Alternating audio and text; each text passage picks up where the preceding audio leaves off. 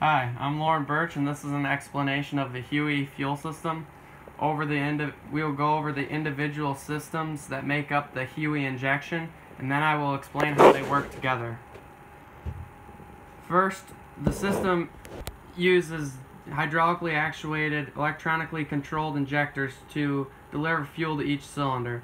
Engine oil is used as hydraulic fluid to actuate the injectors. The high-pressure oil system. High-pressure oil control in the injection control pressure system is a closed-loop system as shown in the picture. It is controlled by the injection pressure regulator valve, the injection control pressure sensor, and strategy in the ECM is not shown on the picture. Below in the picture is a diagram of that injection control pressure system. ICP pressure ranges range from 500 to 3,000 psi. The regulator valve is mounted in the high pressure pump and achieves injection control pressure regulation by dumping excess oil into the front cover and back to sump. The fuel system. The fuel system provides filtered fuel to the fuel injectors at a regulated pressure. The system also returns warm fuel to the tank during normal engine operation. Since fuel temperature is dependent on engine temperature, fuel is not warm when the engine is cold. There is a fuel heater that warms the fuel if it is below 75 degrees ambient temperature. As fuel travels through the fuel system, it will be under a negative pressure to vacuum, which is shown by before number 3. Supply pump pressure and high pressure. The supply pump produces a regulated pressure of fuel. Fuel flows from the supply pump to the fuel filter header. The fuel travels through an internal passage into the fuel filter. Fuel passes through the fuel filter from the outside of the filter element to the filter header spud. Fuel then flows from the filter header through an external hose or line to the supply manifold. Fuel is supplied to the injector by passages drilled through the cylinder head that intersect with fill ports in the injector. The area under the plunger is filled with fuel from pressure supplied by the supply pump. Now with the systems put together. Oil is drawn from the oil pan through the pickup tube by the engine oil pump. The engine oil pump is a gerotor type pump driven by the crankshaft.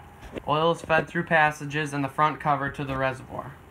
The reservoir makes available a constant supply of oil to a high pressure hydraulic pump mounted on the front cover.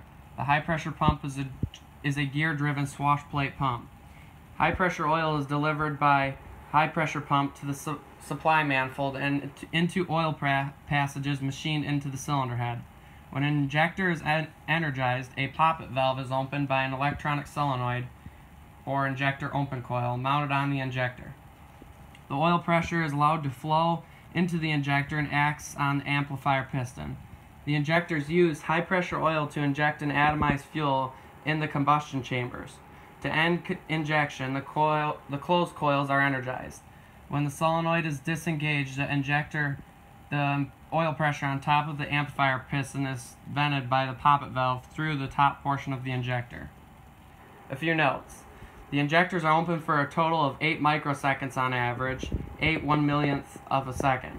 A spring and piston pop-off valve is installed internal to the high-pressure pump and is set to dump oil pressure into the front cover in the event ICP pressure exceeds 4,000 psi.